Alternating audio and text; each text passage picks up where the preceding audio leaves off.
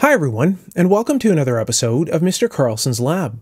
I was recently on an online auction site and I found this really neat looking old Bakelite radio. So this is one of the few Bakelite radios that I haven't worked on before, so I found this really intriguing. So I did a little bit more research on this, and it looks to be a really great restoration and repair candidate to share with you guys right here. So I drove an awful long ways and picked the thing up, and it's in really nice physical condition. So it's still in the box with the newspapers that the guy had packed in there to keep it safe during the travel. So I'm going to take it out of the box and put it up on the bench here, and we're going to go through this together. Now, I haven't looked at this thing since I looked at it in the box when I purchased this thing, so it hasn't even been out of that box yet.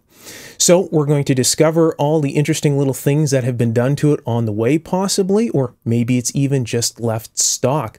Hopefully it's all complete. It sure looks nice on the outside. So let's get started. Let's bring this thing back to life again. Here's this really neat looking little Belmont radio receiver.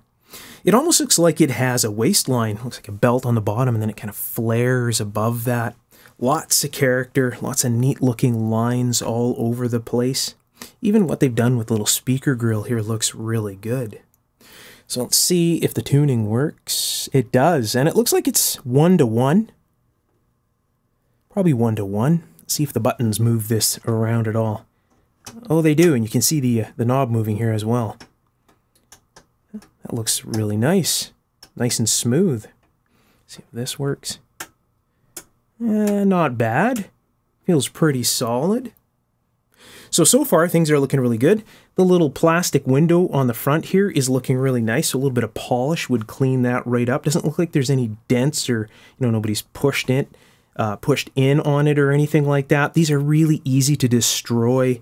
Just a little bit too much of a push and you get a crease in it, and you just can't get rid of it. The gold in behind here looks really, really nice. I sure hope that's backlit. That would look really neat if it was. So what I'm going to do is turn the radio around and we'll take a look at the backside. This is the backside, and check out the scary line cord. Look at this. It's got these little insulators that slide up and down here, but there's nothing underneath these. So I think what's happened is these little insulators were underneath this tape at some time and they've slipped out. This is just normal line cord underneath that. And if you look right here, completely bare copper wire. Look at this. You see that? Right there. Wow. So I'm really glad that nobody tried to plug this thing and test it out, because there would just be a shower of sparks and it would have probably ruined this area on the back panel here. So it has been preserved, and obviously people have looked at this and just gone, okay, that's really unsafe, and haven't done anything. Look at this repurposed line cord. You can see a little clip here. So it's come off of something. Very scary stuff. So it looks like there are two screws, a little arrow pointing to this one and an arrow pointing to this one, and whatever's happened on the back here, this is all broken off up there. So in order to get the back off, we just need to remove these two screws. Got bare wire hanging out here too. So remove the two screws and we're in. So what I'm going to do is just reposition the camera, and we'll go inside this thing together and see what hides behind this really loose back panel. Here you are, sitting right next to me in the lab. So let's take the back of this off together. So it's relatively simple. Two screws. I'll have to do something about fixing these things up so it holds the back steady when I put this back together right in the end.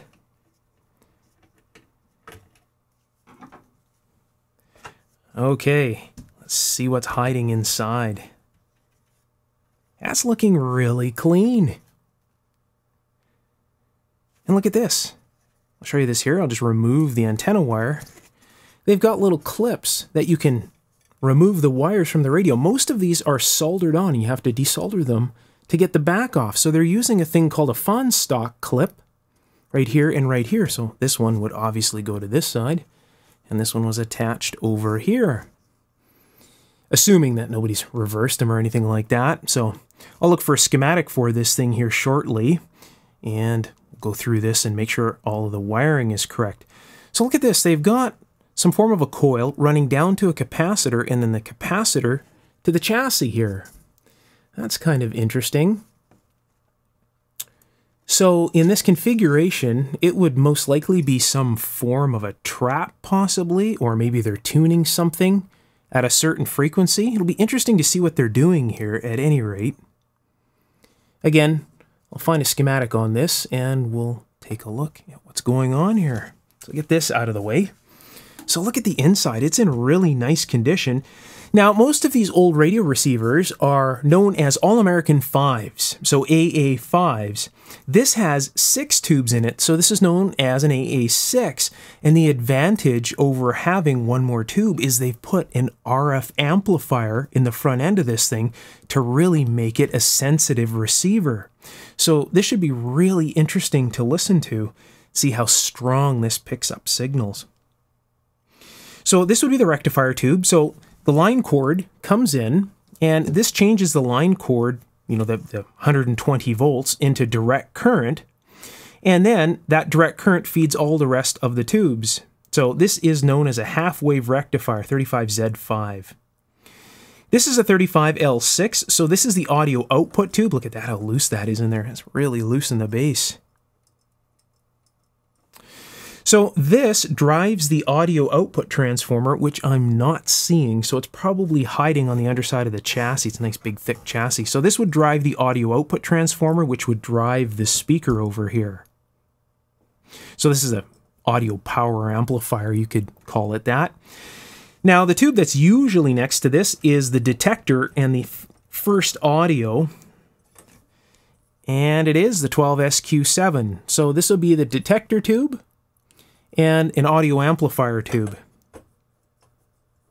The IF amplifier, intermediate frequency amplifier tubes, sits right between the two IF transformers. That's a 12SK7. This here would be the mixer and the oscillator. And it is 12SA7. That's its job. So the tube that's right over here, furthest away, is going to be another 12SK7. It's just, that's the way they designed these things back in the day. Pretty predictable. Let's see. Am I right? Look at that. 12SK7. Wipe the dirt off that. There it is. So this will be the RF preamplifier tube. So this is what's going to give us some pretty sensitive receive. Let's see if I can get that back into the socket without looking. If I can find the index. Can I find the index? Doesn't feel like it. There it is. So it's back in. Tuning capacitor right in the middle. Oh, look at this. So there's the lamp, and it looks like the dial on the front is lit from the back. So I imagine that would have a horrible shadow because of this piece of metal here, but maybe I can do something. You see that in the front there? I'll move my hand in front of that. See if I can get it. If I, let's see, how can I do this? I'll put this lamp in the front. There we go. Look at that. So you can see that. It's kind of translucent there. So maybe I can do something to light that dial real nice. I know for a fact that this is going to, that little bulb there is going to cast a shadow because of this bracket in the front there. So it's going to, you know, have a dark spot and all that, and I really don't want to have that there. So this is such a nice looking radio that I really want to enhance that dial. So I'll figure out something to light that dial real nice so it looks really good when this thing is turned on. So that's pretty much the rundown of the inside here. Let's press some buttons and see this mechanism work here. You can see little rollers on the bottom. That's really inventive.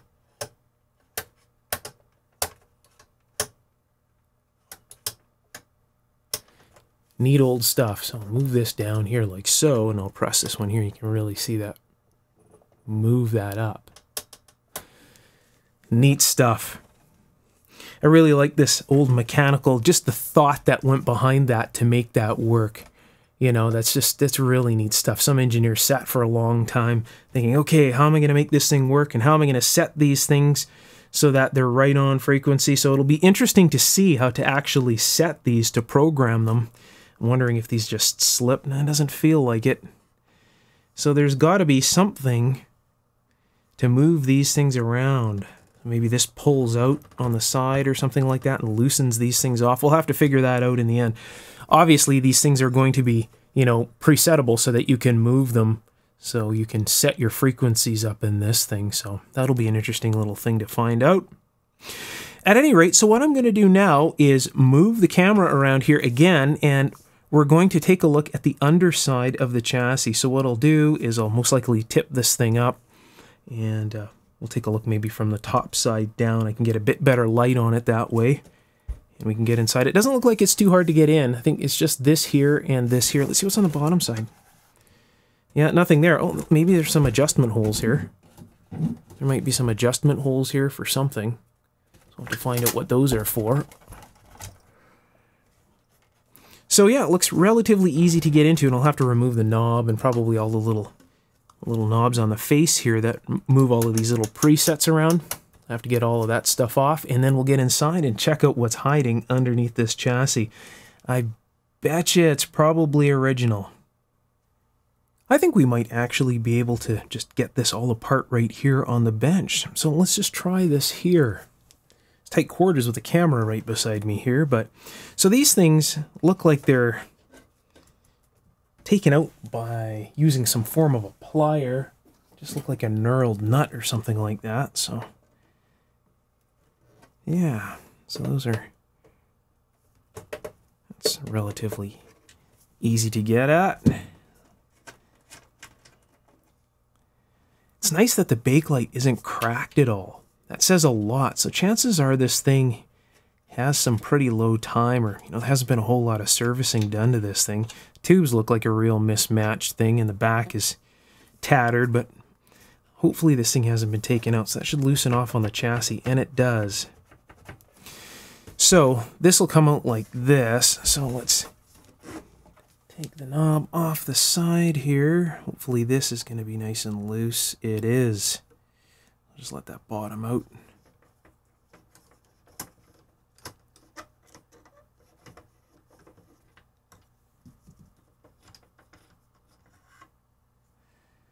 There we go. Now these we'll have to pull off. Well, that came off relatively easy. This one here. Whoa, that one is not so easy. Got to be real careful with these things. You definitely don't want to damage anything. Take this one off.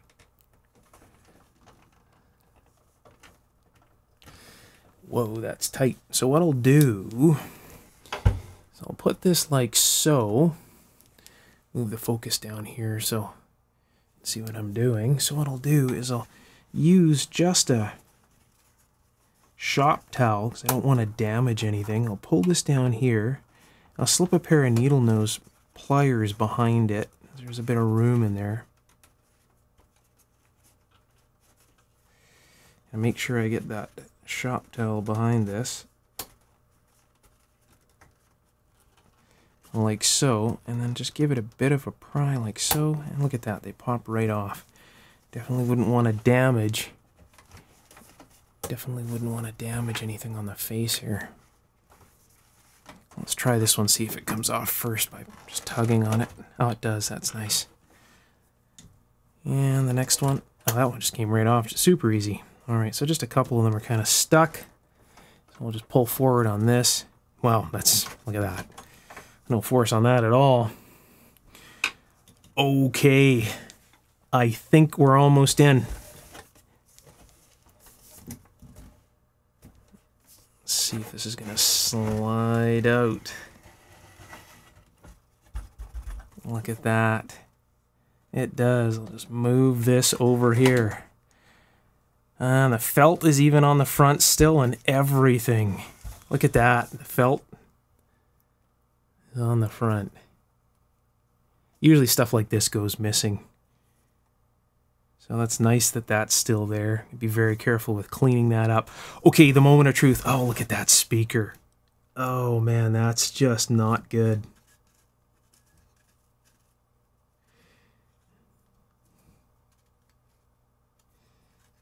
It's not binding or anything.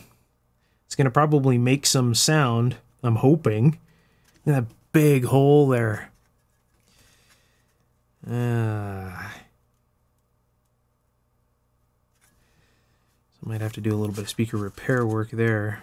Yeah, it's not binding, so chances are it will make noise. So in the end we can try that out, see how that works. Okay, so moment of truth. Let's take a look at the underside. Sure it'd be nice if I could just find a replacement. Maybe I will. Keep my eyeballs open. Here we go. That's looking really nice under there. Yeah, there would be the audio transformer. And I'm not sure if the solar cap, this is usually sealed tight to keep the leakage in. Let's see if it is. Oh, it's got a big crack in it. Oh, and it's burst on the end too, so it's definitely not kept the leakage in. It's actually, the paper's loose on it and everything. Huge crack on the end. Solar. There it is. Oh, look at this. Sealed tight to keep the leakage in. You can see that there. So, look at this. This thing is completely exploded.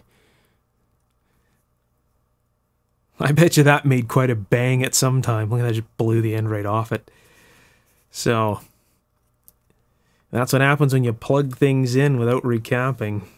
So it's looking pretty good. All right, so what I'm going to do now is, now it's time to move the camera so we can get a real good look at what's going on underneath the chassis here, and I can zoom right on in and check out some of the originality.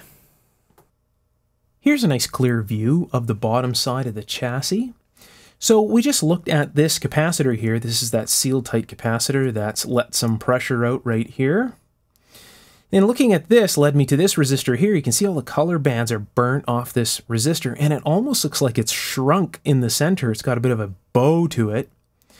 So if we look at this area here and we look just a little bit further, right down to the tube socket, so one of the tabs on the tube socket that attached to one of the pins of the vacuum tube is all black. So it looks like this has been arcing to the connection on the tube socket here. So grab a flashlight here, and you can see how black that is right there.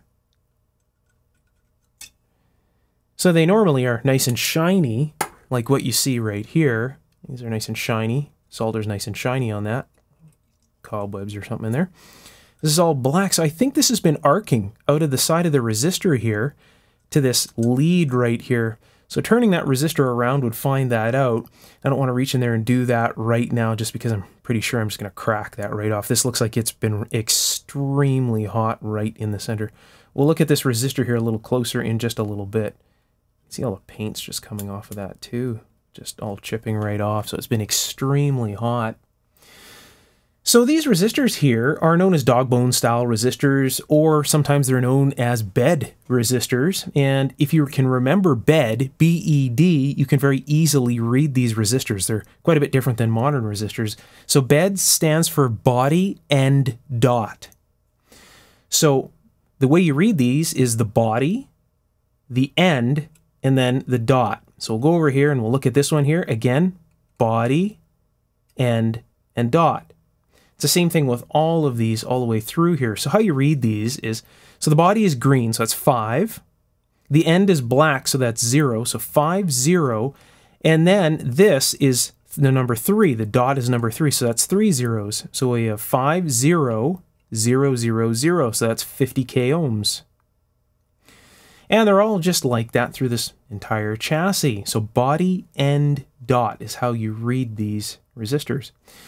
So all the capacitors are going to need to be changed. You can see these are all waxies, and you know there's no point in even testing these things. They're all just bad. Of course, this sealed tight capacitor was a molded style capacitor, but it's definitely bad. You can see it's just, you know, blown apart there. A lot of the times these mica capacitors are just fine. So a very quick test, or you can just leave these right in the chassis and then try the radio out with them. A lot of the times these capacitors, as I say, are just absolutely fine. Now, some of the radios used paper style capacitors, and they molded paper inside these things, so you have to be able to tell the difference. This is an oscillator section inside this, so it has to be very accurate. So that tells me right there that these are definitely going to be a mica style capacitor. So when I dig up a schematic for this thing, we'll take a look and see if it has a parts list and tells us if there are any paper molded style ones. If not, when you start to get further away, if it's not in an accurate circuit, a lot of the times they did use a paper in a molded package like this. But from what I can see, the way that these are put together, I'm thinking that they're probably going to be all mica style capacitors. And again, usually they're just good to go. These capacitors right here are the filter capacitor for this entire radio. So when this large capacitor goes bad inside this radio, that's what makes them hum very loud when you first turn them on. So you click the unit on, the tubes warm up, and then it's got just an incredible buzz or hum to it. So that means that the filter can here is gone. So this will run directly over to the rectifier tube, which is right under here. So this might be shorted or open. You really don't know. They fail in both states. And as you can see, this has been very hot, so we really don't know what's going on in this circuit yet. So a lot of work to be done in this unit to clean it up and make it work properly. A lot of the wire looks like it is this cloth style wiring, so not a big deal there. Whenever you encounter rubber wiring inside a chassis like this, a lot of the times that rubber wire is completely decayed. And if it is decayed, then, you know, it's definitely got to be replaced. It looks like there might be some rubber wiring here going into the IF transformers, which isn't a good sign. You can see this rubber wire here, so we'll see if that's crusty. Yes, it is. So not a good sign there at all. Now, getting these IF transformers apart could be a really big issue. Look at this. They've soldered the cans onto the chassis. So we'll have to see what we can do about this. That does not look like a good situation. They may be hiding capacitors in there. Chances are they're using these micas here, so there's maybe a mica in there. Or these ones here, they probably just have, yeah, they have the tuning caps on the top, so this is probably going to be okay. So, yeah, that's looking kind of ugly. They're looking crispy, so I'll have to address these here in just a little bit. So definitely a lot of work in bringing this thing back to life again and making it dependable. Before getting started on any restoration, whether it be a radio or amplifier or whatever you're working on, it's always a really good idea to take lots of high-res pictures of the bottom portion of the chassis. So moving components around, take high-res pictures this way and this way, you know, one up here and all over the place, and you want to move along, take lots and lots of pictures. This way, if something goes wrong and in the end the thing doesn't work, you can always refer back to the pictures and find out if a wire or a component has been soldered to the wrong area. That can save a lot of time if something goes wrong. Another thing to take note of in a chassis like this is you'll notice that these capacitors have an outside foil end with a band on it. It's really important to take note of that in these tight, crammed up chassis, because when the engineers designed this, they want to shield the capacitors from other things in the circuit. So by having an outside foil end, effectively shields this entire capacitor right up to this end. The outside foil end of a capacitor always goes to the lower impedance portion of the circuit. And as you can see, these look like they're somewhat in a series configuration with their foil ends. This, of course, being the lower impedance compared to this side, and then the chassis being the lower impedance compared to this side right here. So when you see outside foil, it simply means that the lead on this end is attached to the outside foil layer that's the closest to the outside of the capacitor here. So you can kind of look at it like shielding on a piece of coax. So this is tied to the chassis here. So this entire capacitor is shielded right up to this point right here.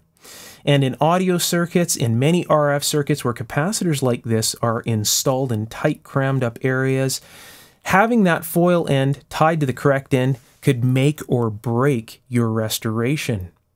A lot of these newer capacitors, they don't mark the foil end of the capacitor, and it's really important to know that, again, in tight chassis like this. It could be the difference between a nice clean operating radio or a radio that'll randomly break into oscillation, or you'll tune the dial a little bit and then all of a sudden the radio just gets quiet, or the speaker will start to thump. There's all sorts of different scenarios that come from just not paying attention to this. So I'll give you an example of locating the foil end on newer capacitors here in just a little bit. And again, this is very important not only for radios, it's important for amplifiers, and definitely important for some very large pieces of test gear. So I have some test gear that is just full of capacitors that has the foil end marked. And believe me, if you don't take note of it, you really degrade the performance of the test gear. So we're going to restore some test gear together here as well on this channel, and I'll show you how to do this, and again, take note of the foil side in that stuff as well. So anyways, we'll come back to this here in just a little bit. I'll show you what I'm going to do here. So I'll desolder this area right here first. So grab a roll of solder. It's always good to add a little bit of solder to this here, and it just makes thermal continuity a little bit better, so this connections melt just a little bit easier. So I'm going to use this Hakko FR300. Wonderful tool. I really, really like this thing. The only downside of this thing is they have a lamp here that cycles. So I don't know if you can see this. It'll come on when they see how it's on right now, and it goes off. So this is cycling. So when you put this thing in the holder and it sits down in the holder like this, there are no lights to tell you that this thing has been left on. So this thing will sit in a holder. What I'm going to do is I'm going to do a modification where there is a really bright LED on the end of this thing so that it's very easy to see if this thing is left on. Believe me, I've had this thing in the holder and I've left it on for long periods of time, not by choice, just because you can't see this. This is facing in like this. I have no idea why Hakko didn't put some sort of an indicator light here to tell you that the thing has been left on. So Hakko, if you're watching this, you might want to do that in the future. Put a little lamp on here so that you can see either cycle, or just when you turn the thing on, just have the LED glow so that way you know the thing is on, so that there's power applied to it. So anyways, back to the circuit here. So what I'm going to do is just apply this in here like so, and heat the pin up. A lot of this older solder is tough stuff to get to melt. So you want to heat the pin thoroughly, like so.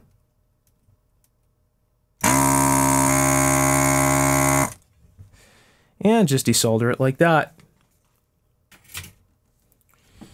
And then you can just peel the lead back. What they've done is they've folded the leads over in this. Boy, are they ever tight. Let's move that back like so. Move this back like so. There is a lot of solder on there.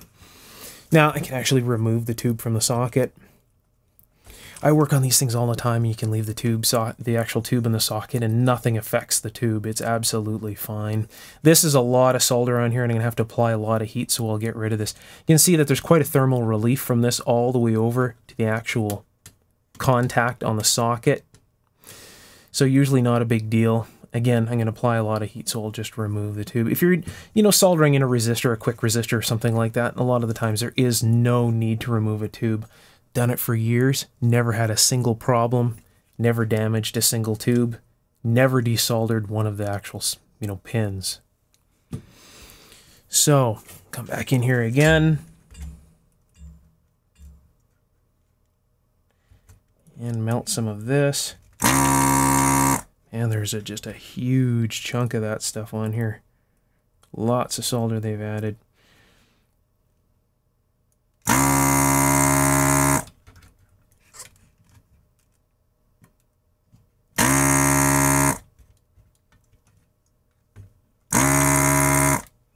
Lots and lots of solder on there.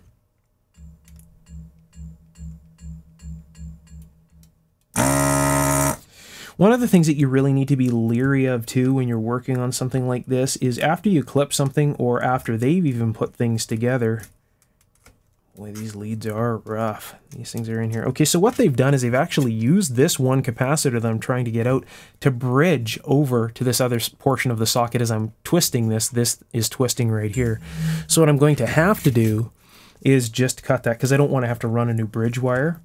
So I'll get under here. The next one here, this one here should come out though. So I'll just get this one out of the way. Just move that out of the way. Look at that. Looks like it has blown a hole in the end of this thing as well. It's all brown and discolored in there. See that? Lots of bad caps in this thing. So what I'll do is I'll heat this one up again and wrestle with it. Again, you want to be careful with the tips on these things. You really don't want to scrape the plating on the end. There is a plating on the ends of all of these tips, and even, you know, just soldering irons in general have that plating. You got to be really, really careful. Okay. Let's see now. So much solder on this. Move that down under there, and I'll just pull this. Actually, I'll grab my pliers. Grab a pair of pliers over here, and I'll just pull this through that socket. Well, there, it came right out. So just desoldered that, and then what I'll do is, as I'm going through this, I'm going to clean the holes up in these sockets. A lot of people, what they want to do is they want to cut these and leave a little bit, and they use kind of like a J-hook idea. That's okay. It looks a little bit messy, and I don't like that. I like to use the existing tube socket. So I'll vacuum the solder out and move some things over, like move any wires or leads over, so that there's a hole there, and I'll poke my new capacitor through there, and that way it just keeps things so much cleaner. When you see these things and they're J-hooked all over the place underneath the chassis, it just, I don't know, doesn't look very nice. So now what I can see already is, look at these wires on the bottom side. So there's the wires coming out of the IF transformer, and you can see they're just, you know, the insulation is right off of these things. See that?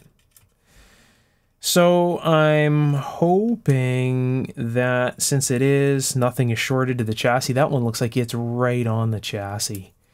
If you can see that there. It looks like it's right on the chassis. You can see the wires exposed right there. So hopefully the IF transformers aren't open. If they are, I'll have to go in there and address that as well.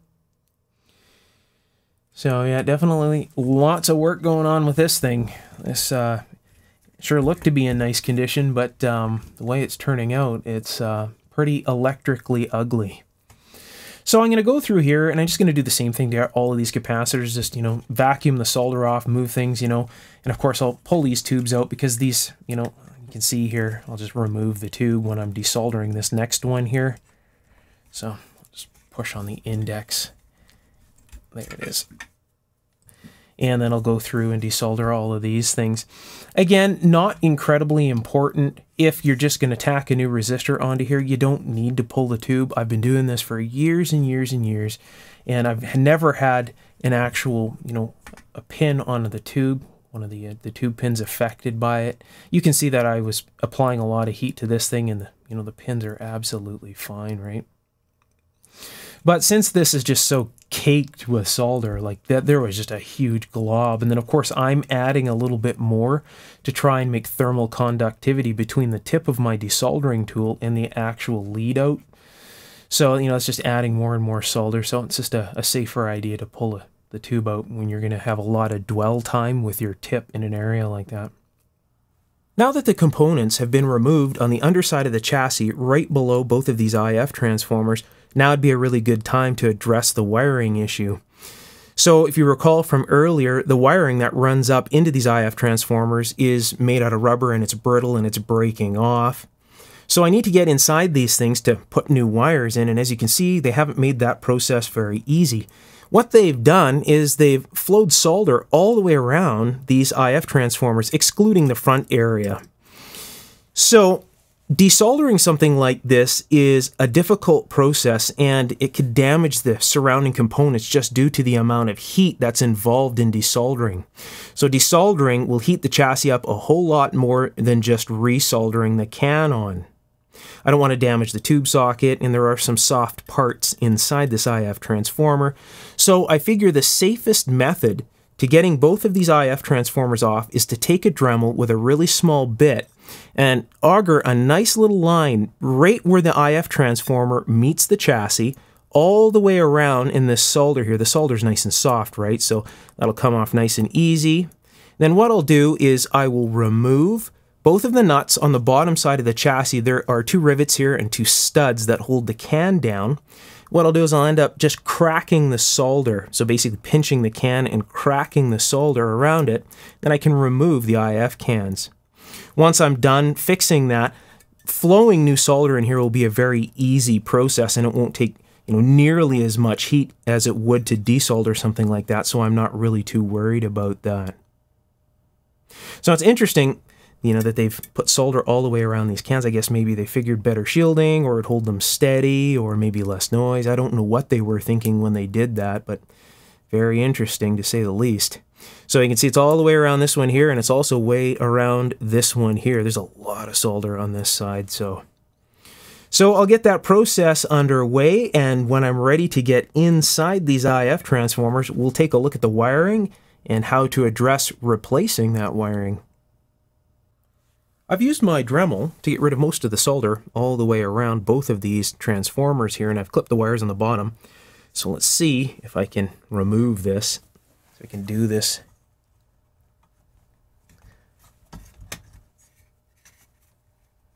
You can see it's already parted there. I may need to actually use just a little bit of force to get that up. Oh, no, there we go.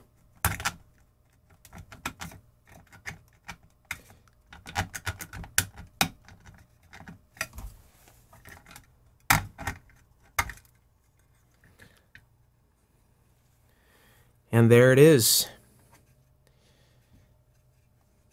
I'll just get that into focus here. Let's take a look inside this IF transformer. As you can see, the wiring is incredible. It's like cookie crumbs. It's just falling off the wire. It's so brittle. I would say it's almost like glass. You just touch the stuff and it shatters on the wire. So it's that incredibly dry. So you can see in the bottom side here, we have 4 wires. We have a red wire, a blue wire. We have a brown wire right here, and we have a yellow wire. We want to make sure that we put this back into this transformer shell the correct way. So you can see on the top side here, we have 2 screws. And what we can do is we can put it back together this way, or we can flip it 180 and put it back together that way. And of course, everything will be misaligned. The wires won't go out the correct holes in the chassis. And of course, the solder line here would be actually the opposite way. So what I've done is I've taken a felt marker and just put a little dot right here and a dot right there. And then that way I know when I'm putting this back together, okay, put it in this way, not this way. Just that easy.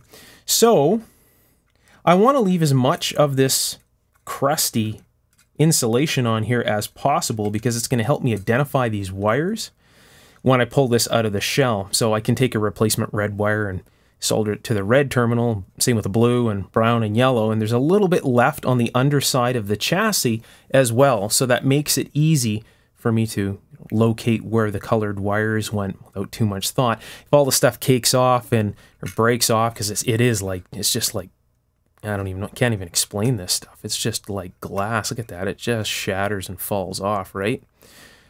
So if this cakey stuff just falls off, there is always the schematic to locate it and, stuff like that. But, why make things more difficult than they need to be, right? So this is a form of spring clip that just holds the core in the center. And what we need to do is push on this spring clip and just pull this out like so. And then the insides should relatively easily come out just like that. And that's what it looks like on the inside. So what I want to do is very carefully remove these wires, without damaging the wires that run into the transformer. I'm going to also check this for resistance as well to make sure that there are no problems with the the IF transformer before I put it back together, because you don't want to go through all this work and find out that one of the coils is open or something like that. I'll check that out, and then what I'll do is I'll also take this screw and move this screw back and forth just a little bit, just to make sure that it's loose and that it's free. If you don't do that, a lot of the times, this is the only clip that's holding this thing in, and it is a really soft core, right? So I don't want to be, putting down force, pushing on those adjustments and trying to break them free inside here. I want them to be relatively easy to move at that point. And I'll also clean this up. I'll clean this area up. Now, if you're cleaning this, you got to be very careful because there are mica spacers under here. You can see that little mica spacer. If I can get something to point to that. See right here. This is mica right here, and that you don't want to damage this because that spaces these two plates away from each other so they don't touch, right? Because this is forming a capacitor. This is a capacitor here and a capacitor here for the adjustment. So things to keep in mind when you're working on this, be very, very careful around this so that nothing gets damaged. Before I go about replacing the wires in this IF transformer, I want to make sure that both of these coils are okay. So the red and the blue wire attach to this coil right here. The brown and the yellow wire attach to this coil right here. So I just want to check their DC resistance. So I'll measure the DC resistance of this coil right here first. And as you can see, it's okay. 26.92 ohms. So you can comfortably call that 27 ohms. Now we'll test the other one, which is this one right here. So here we go. 26.2 ohms. That is good news. So both of these are fine. They're not open. So now I'll go about replacing the wires. The new wires installed really easy, and it's already put back together just moments later. So that was a nice, easy job. One nice thing about the old wires is that they didn't hook them through the top, little tabs that attach to the capacitor and where the wire from the winding joins in on the IF transformer. These were basically just laying on top and then soldered. So that was kind of nice. So there wasn't a whole lot of mechanical movement in removing these things. Basically just heat the wire and this just pulls right out. So I put the new wires on. That worked out very well. I also made sure that these adjustment capacitors were not frozen. And as you can see, they're just fine. You don't want them to be too loose. You want them to have a little bit of resistance when you turn them, because if they are too loose, any kind of vibration on the radio will cause these to move and the IF will go out of alignment. So we'll have to do an IF alignment on this as well. I imagine it's probably way off. All these old radios have experienced some form of tampering through time. What happens is the capacitors go bad on the underside of the chassis, or a resistor opens, or say a tube gets weak, and then people take the back off and they say, oh, adjustments, and then they get in there and they start twisting things around thinking that they can turn the receive back up again, when really they're just making everything worse. So more times than not, that's what's happened. So we'll go through and do a complete alignment on this little receiver as well. So this is ready to go back in, so now I get to do the other one. I'll get that one out of the way, clean off the chassis, and we'll get back on track to putting components in. We'll test some of those dog bone style resistors together and see if any of them have moved. If they've moved too far, I'll start replacing those as well. Okay, here's number 2. Same kind of shape as the other one. Mark number 2 on there. So we'll do the same thing. Pull this clip out of here carefully. Grab these wires and just pull that out. And you can definitely see there's quite a difference in these two coils. So you would want to make sure that they definitely go back in the same spot again. Remember how large those other coils were? And these ones are much thinner. So this is closer to the oscillator tube. Very important. So let's see if move this up just a little bit. Lots of glare on that screen. Okay, and I'll move the focus over to this thing. Let's get this out of the way.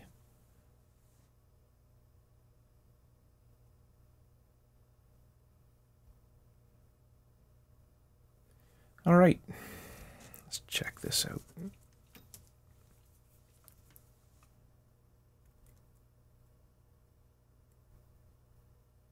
30 ohms, so that one's okay.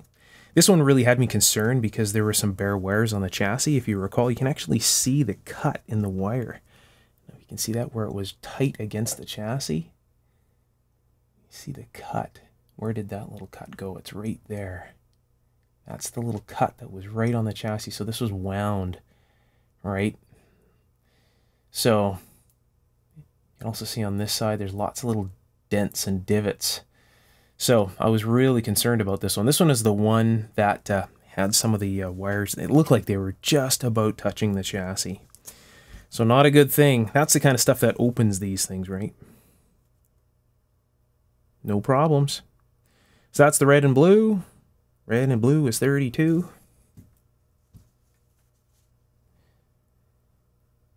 And the brown and yellow is 30. No problems. 31 if you want to round up. No problems. So the wires will get replaced on this. I'll give you an example of how easy these are to remove.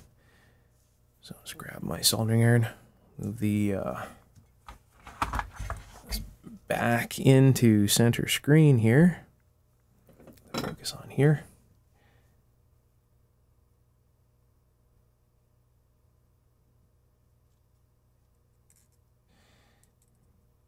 Well, I guess I can't give you an example because on this one, they actually wrapped the wire. What are the chances? Well, maybe they didn't. Maybe it's just being stubborn. Let's see. Yeah, it was just being stubborn. So there we go. So no problems.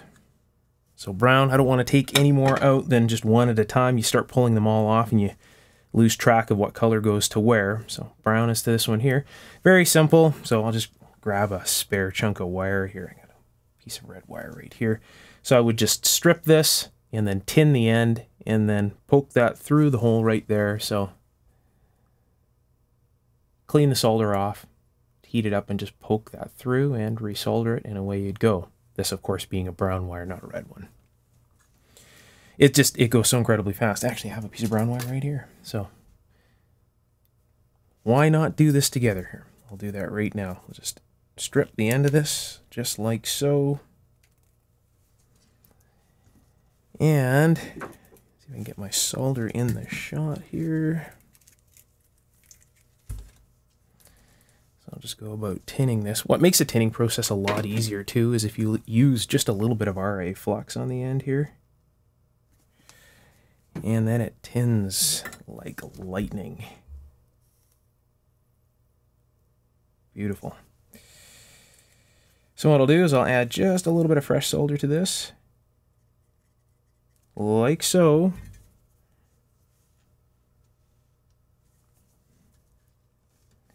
And I'll just heat this up and poke it through.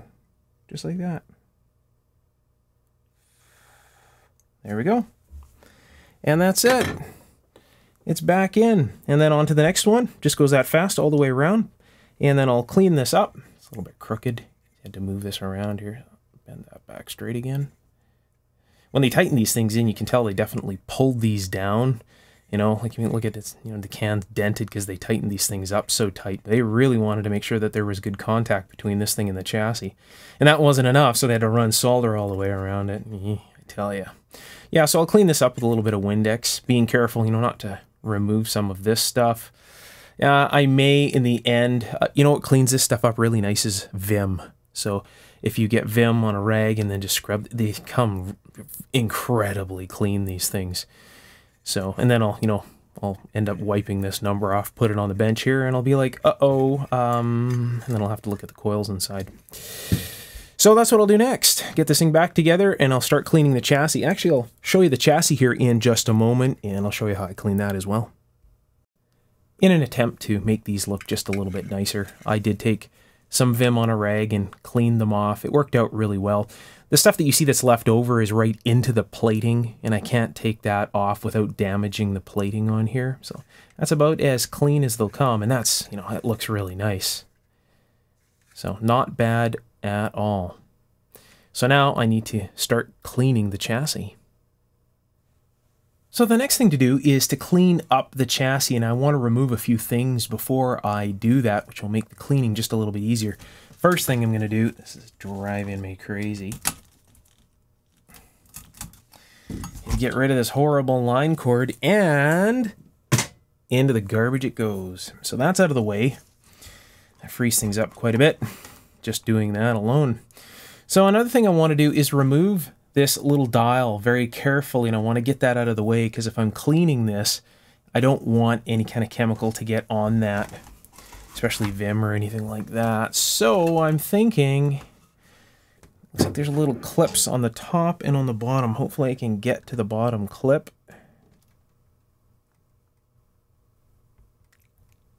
Boy, those are tight.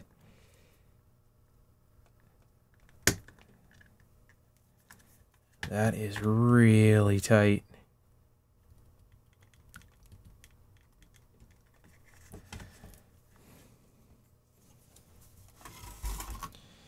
That must be an awfully nasty spring type steel. It went into a little hole there.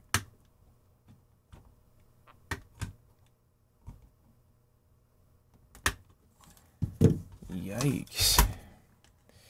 So now what I'm going to very carefully do is try and get this carefully. Actually, I got some that are just a little bit larger. I'll go for these ones here. And I'm just going to slip this behind that little rivet right there. And I'm just going to pull forward gently on this, because these are nice and sharp and they'll get right behind it.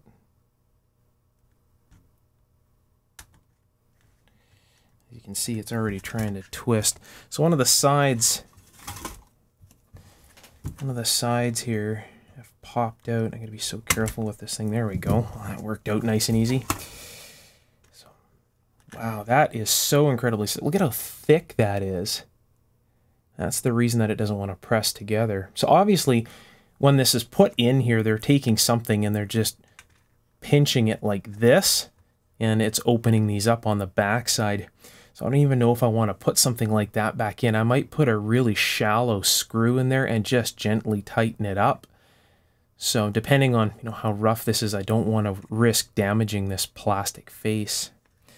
So the next one is on the bottom, and that's going to be really rough to get to from the behind here. So, let's see if I can get that. Got to go around this, and I'll just pinch this together. At this point, I'm not even really too concerned about damaging these things. I don't know if I'm going to even put them back. That one looks like it's trying to come out, and I don't want to, do anything like this because there's the plastic there. So this makes this rather difficult. Try one more time to squeeze that without damaging anything. I have to put this right in the center. Can't even, there's no way I'm going to get that around that.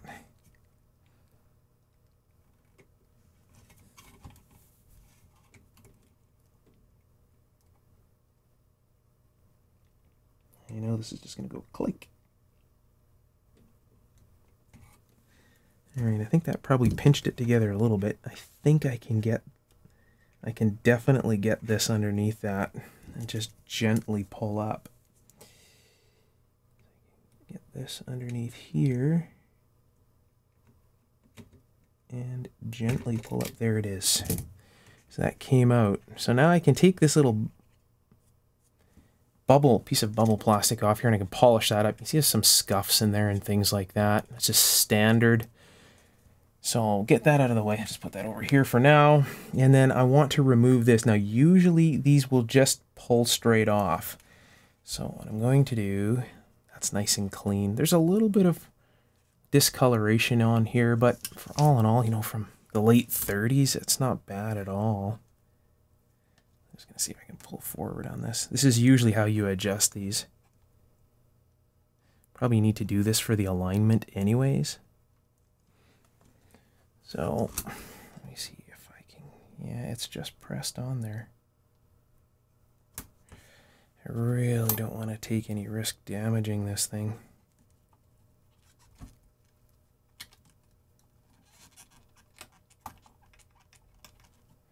Boy, is that ever on there.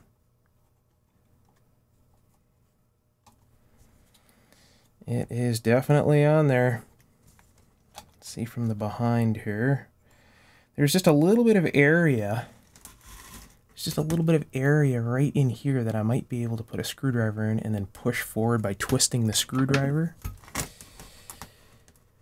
So I'm going to move the focus forward because it's hard to work way back over here. So I'll move the focus forward.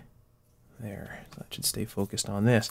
So now what I want to do is I want to get this screwdriver right in behind here like so, and give it a twist and see if that's going to move this at all. Maybe if I get another one on the other side.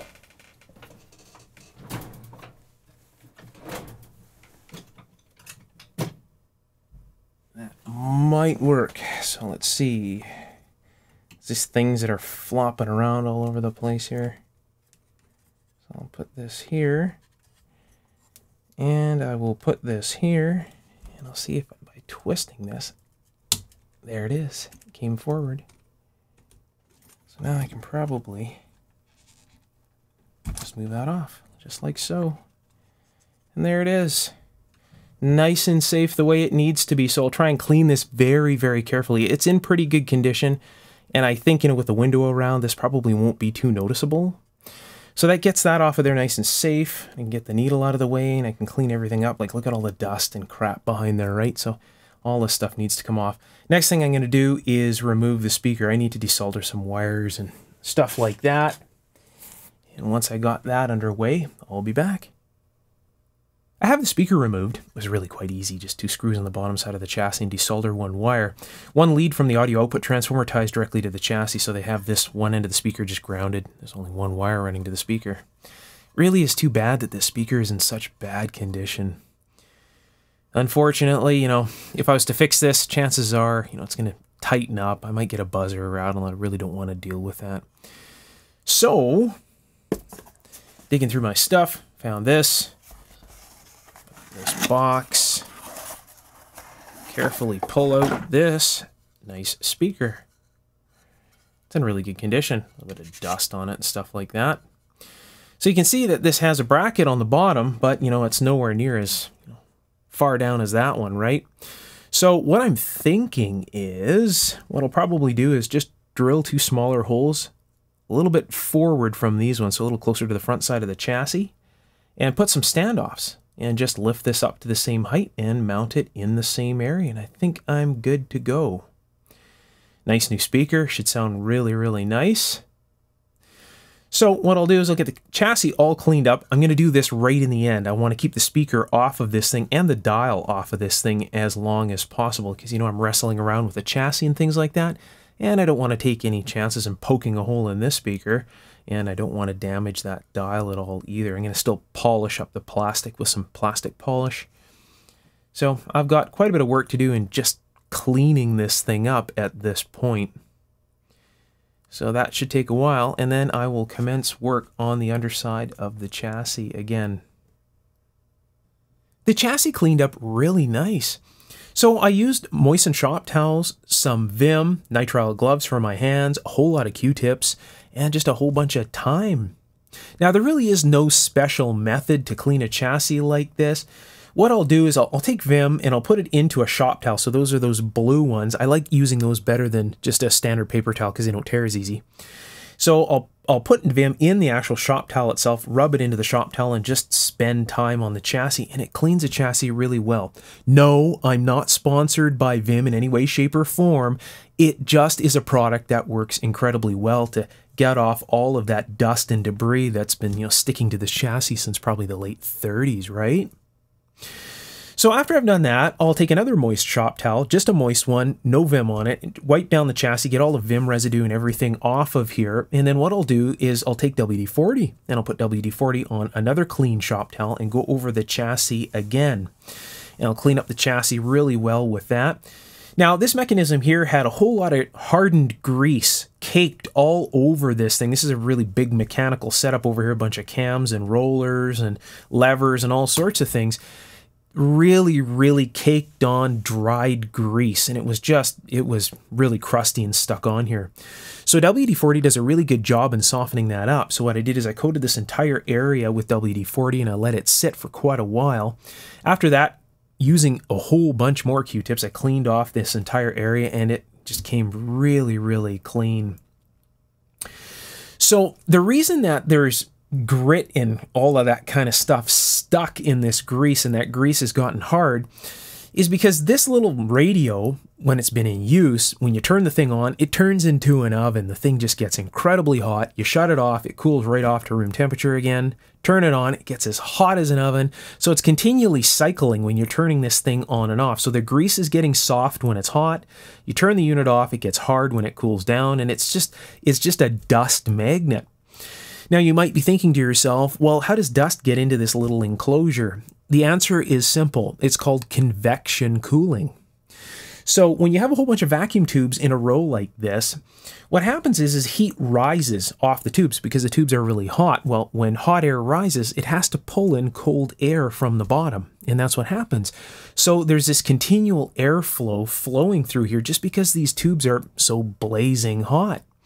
Well, if there's airflow flowing through this area, what's going to happen? It's going to draw dusty air in from wherever it is, whether it's in your house or in a shop or wherever this thing is, it's going to draw dusty air through. And then that dust ends up traveling into the chassis and settling in the chassis and getting stuck in the grease. And you get this, black, cakey mat of grease all over everything that needs to get cleaned off. WD-40 does a really good job in softening that up to get that stuff off. And then after you're done, of course, you want to wipe everything down and get all of that stuff out of everything. You want to make sure that there's no chemical or anything left on the chassis. Again, I use nitrile gloves while I'm doing this to keep all of these chemicals off my hands. Use the appropriate glove that you would find appropriate to use in your situation. So I just have a bunch of these on hand and they work good for me.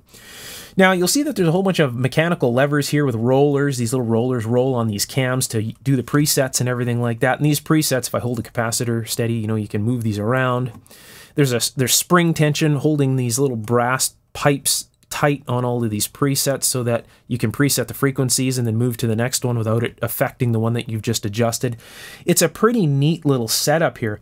But the thing is that after you've done this, you're going to want to add just a little bit of lubricating oil, a light oil, into things like these rollers right in the center where the little rivet holds the roller on. You're going to want to put a little drop of oil in there on each one of these.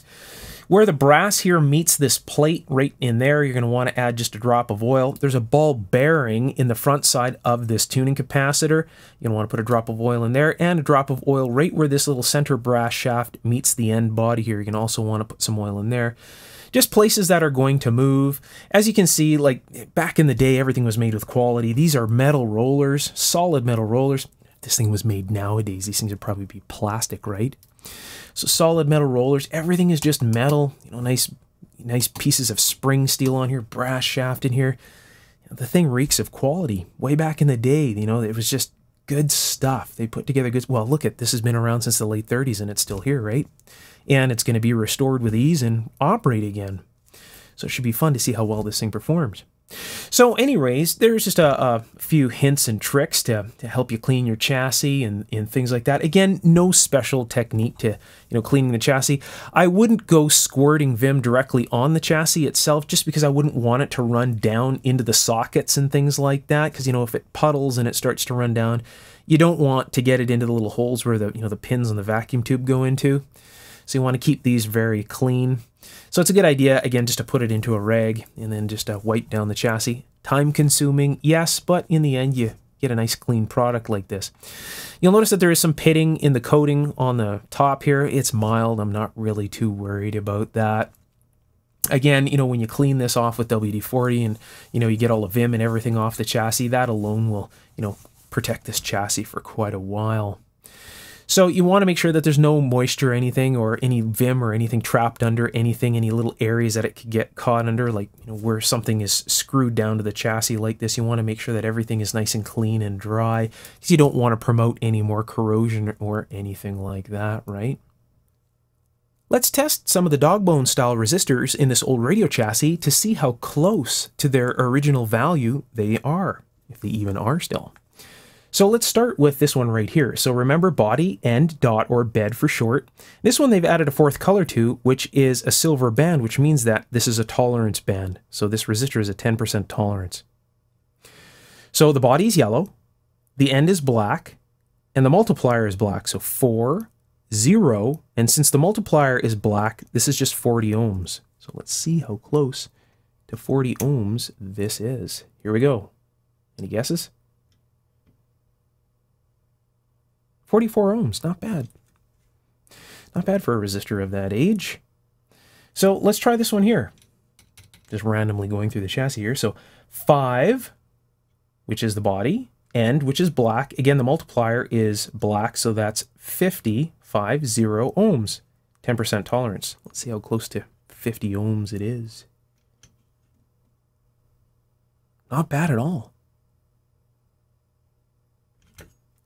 The nice thing about these vacuum tube circuits is you can test many of the resistors right in circuit without removing anything. Quite a bit different from most solid state circuits. Now you can get away with this in solid state circuits as well, but you know, in older radios like this, testing resistors in circuit works out a lot of the time.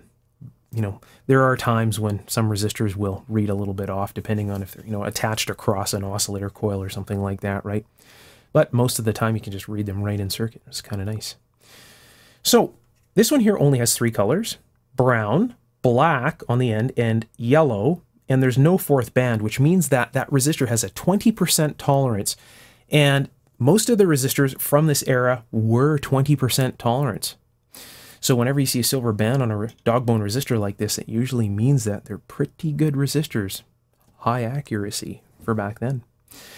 So brown is 1, black is 0, and since the multiplier is yellow, the multiplier is the number 4, so replace that with 4 zeros. So 1, 0, 0, 0, 0, 0. So that's 100,000 ohms or 100k ohms. So let's see how close to 100k ohms it is. Here we go. Ugh. Almost 147k ohms. That one is way off. So let's test this one here. So again, green, black, orange. So green is 5, black is 0, orange is the multiplier, so that's the number 3. So turn that into zeros. So 3 zeros. 5, 0, 0, 0, 0. 50k ohms. Let's see how close to 50k ohms this is. Ugh. 68 and moving. That's way off as well. Okay, one more. Let's try this one. So we got green, 5, black again, 0, and then red, which is 2 zeros, which is a multiplier. So this should be 5k ohms or 5,000 ohms. 5, 0, 0, 0. Let's see how close to 5k ohms that is. 6.7. So it's looking like these things have got to go. All right, one more. This one's way up there. Body is 3, the end is 0, and the multiplier is green, which is 5 zeros. So this is 3 megohms. So 3, 0, 0, 0, 0, 0, 0. 3 megs, 3 million ohms. Let's see how close to 3 megs it is. Some capacitance in there. You can stop anytime. Oh, come on.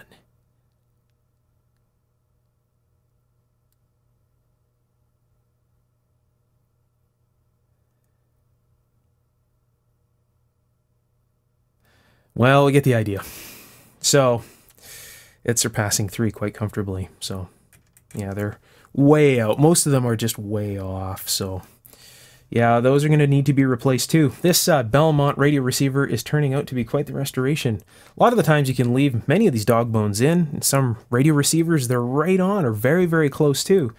This thing is, wow, they're all just way out of there. So obviously this thing has some time on it. Here's an example of just one of the very neat devices that I've designed and released on Patreon. There's many more up there. This is known as the SIF device, or self-indicating foil side tester. This is designed to locate the outside foil on all of these newer style capacitors with ease, just by using the noise from your body to inject into the circuit. You can very easily indicate the outside foil. This is a very, very sensitive device. So I've got the gain turned way up because of this really old leaky capacitor. This is one of the capacitors out of that older receiver. And as you can see, it very clearly indicates the outside foil end right here under all of this dirty wax. You can see that. The outside foil there. So how this works, very simply, just clip this into the clips. Make sure you got lots of gain. Hold on to the capacitor with a couple of fingers, turn the unit on, and we're looking for the least amount of LEDs up here with the corresponding LED lit on the bottom. So these ones here tell us which side is the foil side with the least amount of LEDs lit, not the most. So here we go.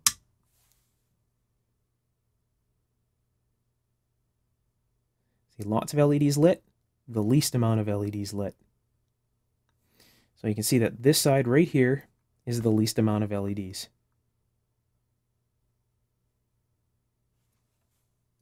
Outside foil end. Just that easy.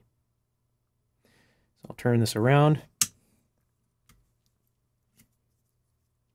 So now this side will indicate as the outside foil. There we go.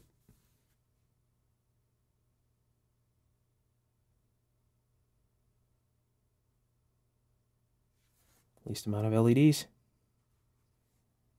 Outside foil end right there. Just that easy. So this is designed to sort through bags and bags really fast. You don't need an external oscilloscope or anything. It's just all self-contained in this box. I'm actually working on the artwork for this box right now, so we'll have some neat looking artwork like the Carlson Super Probe box, right? So that's coming really soon. So these newer style capacitors, they don't mark the outside foil end. So we need to locate the outside foil end of this capacitor. So all we simply do is clip our new capacitor into the clips here. We can adjust the gain if it's got too much gain or not. We can just turn this up or down very simply. I'll hold this with just 2 fingers and we'll look again for the least amount of LEDs. That was pretty simple. Nice clean display there. Nice new capacitor, right? Lots of LEDs. Least amount of LEDs, so we know that this side right here is the outside foil end. So what I would do then, shut the unit off, or you can just leave the unit on, it doesn't matter. Hold it just like this, and get my felt marker, like this. So I don't deface the capacitor. What I do is I usually just put a little dot right there, just like so. And now I know that this is the outside foil, and I would put this aside. So I have many of these sorted already because I've used this a lot, right? So this is the outside foil, so when I install this into the circuit inside that radio, this would be installed the same way like this. So you can see this is tied to the chassis here, you can see that clip.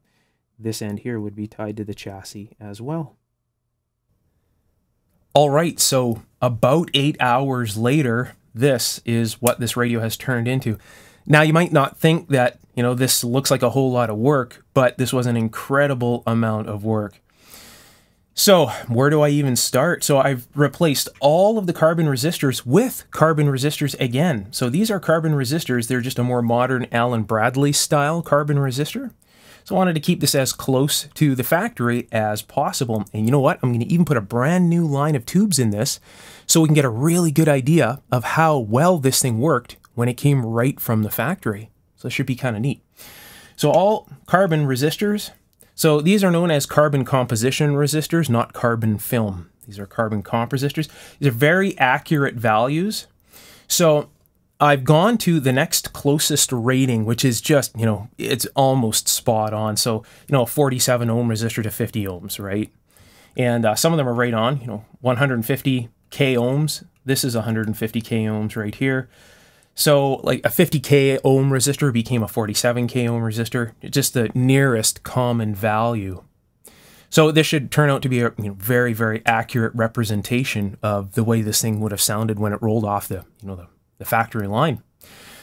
all the capacitors have been put in the correct way, so I've identified the foil side of the capacitors and I've attached the foil sides correctly throughout this, so that's very accurate as well. What I have done is I've replaced the line cord here with a modern replacement cloth cord, which is kind of neat. This is a polarized cord, so it makes things a lot more safe. They did something really kind of goofy at the factory. They switched the neutral side off. So they left the hot side attached and switched the neutral side off. So I had to change all of that wiring around just to make this chassis more safe. All American 5 radios have no transformer, so they are not isolated from the AC line. The only thing that isolates you from the AC line is basically the insulation of the knobs and the buttons on the face. So whenever you're servicing something like this radio or rebuilding a radio, it's absolutely essential that you have an isolation transformer on your bench. If you're unfamiliar with working on a radio like this, I strongly suggest you do your research before diving into something like this. It's fine to change all the components and everything, but the moment you apply power is when all the problems start to arise. Problems with not understanding how these radios operate and, problems with safety and things like that. So if you're following along, you're doing so at your own risk. Know how these All-American 5 and All-American 6 radios operate. Again, some are even worse than this. This is coupled to the chassis through a bunch of various components. A lot of All-American 5 and All-American 6 radios have one side of the line cord directly attached right to the chassis. So there is no isolation. And these things came with no polarized cord. So way back in the day, they didn't have polarized outlets. So there was no polarized cord. So you could plug the plug in this way or you could plug it in this way, which, creates quite a shock hazard. So there's real issues when you try to attach test equipment to this thing that has a neutral line and a safety ground. And this is why an isolation transformer is an absolute must. Again, if you're unfamiliar with working on these things or you're unsure about working around high voltage, do not work on this chassis because this is very dangerous. I would say that these older chassis are more dangerous even than the ones with a transformer on them. You'll notice that some of their older radios have a large transformer in one corner. That, in a way, acts as its own isolation transformer. This has none of that. So you have to plug this into an external transformer that acts like that transformer on the chassis. Basically, it's a one-to-one transformer. So your 110 goes into the isolation transformer, and then this thing is isolated from your line. So if you're following along, definitely take care, and you're doing so at your own risk.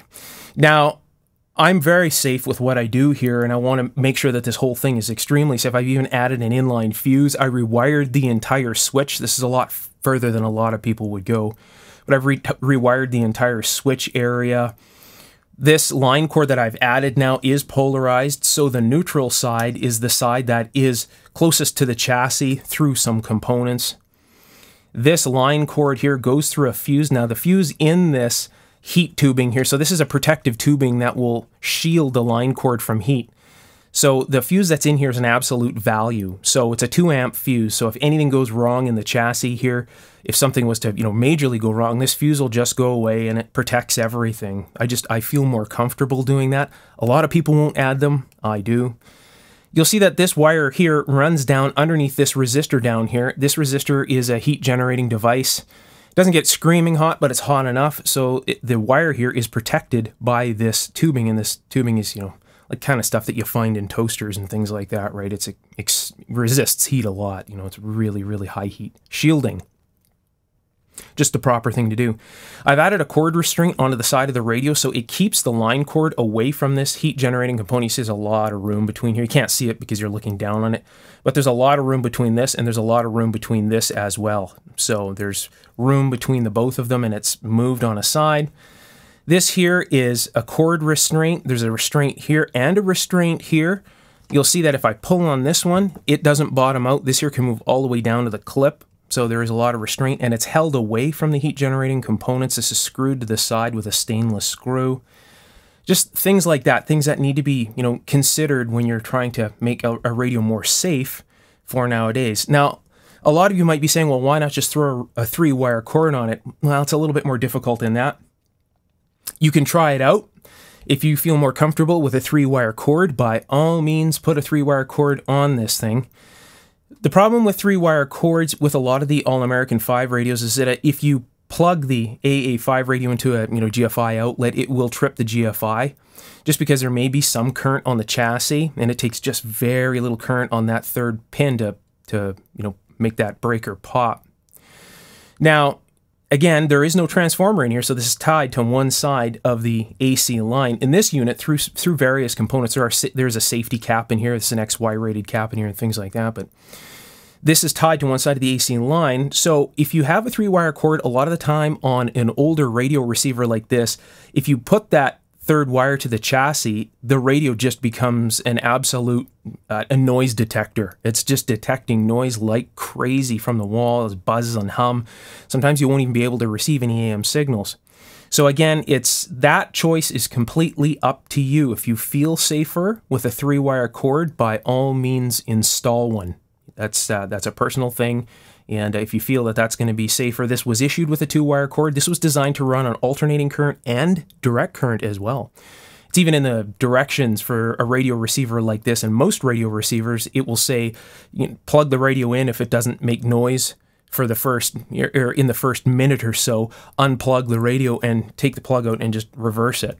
So again, if you head it the wrong way, right, the rectifier won't do its job properly. So that's the way it works with these older radios. Now, I'll be doing a lot more restorations on different kinds of radios like this. I've got some very neat ones with transformers on them. I will still use an isolation transformer. I just feel more comfortable doing that. But they have large transformers inside them already that do provide isolation from the AC line. But, you can never be too safe, right? And again, if you're attaching test gear to something like this, you got to remember that if this has a non-polarized plug, there's a chance that the chassis is hot. So if you put say the ground lead of an oscilloscope onto this, it'll blow the ground lead off if the chassis is hot, right? Things you really have to keep in mind. That's basically an oscilloscope safety tip. I just did a video on that up on Patreon about oscilloscope safety and all sorts of different things. I'm going to do a dedicated video to working on All-American 5 radios just like this, just because of all the risks involved. Again, this is old tech, and this is the way things were put together way back in the day, so you need to be aware of the way that these things are built and the way that, the way that you have to service a device like this. And again, if you're unsure, please don't work on something like this. These radios can be very, very hazardous if you're unsure of what you're doing. So I've got lots and lots of time working on radio receivers like this. Lifetime's worth. So, at any rate, let's see, what else can I tell you here? So that's pretty much the explanation for the bottom side. All the wires and everything that need to be moved around, I've tried to optimize everything in the bottom side of the chassis. All the wires are moved where they are. The wire from the oscillator coil is kept away from this. As you can see, it's close to this capacitor, which ties to this point here. But this is the outside foil end, so it's shielded along this area here. This is all shielded because this just ties to an RF ground point on the top side of the chassis. So since this end is the outside foil, all of this is shielded right to this point, and this is close in this area, so that's shielded just like it was in the factory. And that's the reason why it's so incredibly important to pay attention to the outside foil end. You have things like this running close. If this was the other way around, this would be completely unshielded from this point right here, right? This would run right next to this. And this is another connection on that capacitor. So very, very important to note that in a situation like this, when you're dealing with oscillators and sensitive circuitry like that. All these mica capacitors check out just fine. They're A-OK. I did a leakage test on them, probably the most sensitive leakage test that these things would ever see, and they pass all the leakage tests, and they don't appear to be noisy or anything like that. The carbon resistors that I put in are extremely accurate resistors. So these were used in military service a lot, and this is why they have all of these bands on them. These resistors here, a lot of the times, are more accurate than modern resistors. In fact, I will give you an example. I'll just randomly choose one here. Let's see, I'll put this onto the side. I'll just put the meter onto the side here. I'll zoom out a little bit.